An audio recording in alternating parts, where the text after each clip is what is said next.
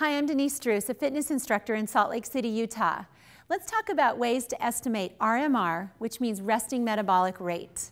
This is the rate that our body burns calories when we're resting. So there's a complicated equation that allows you to figure out what your RMR is. And there are plenty of RMR calculators online. If you just search for that, you can find one of those. But let's talk about a simple way to estimate this number today. So if you take your body weight and multiply your body weight by 12 or 13, you'll get a good number that tells you how many calories you want to consume if you'd like to lose weight. If you're more interested in maintaining weight, a simple formula is body weight times 15 or 16.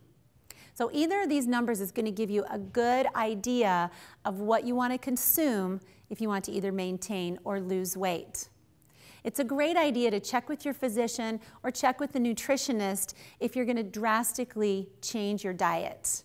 But otherwise, get an estimate and begin eating good, clean foods, and don't forget to add in the exercise.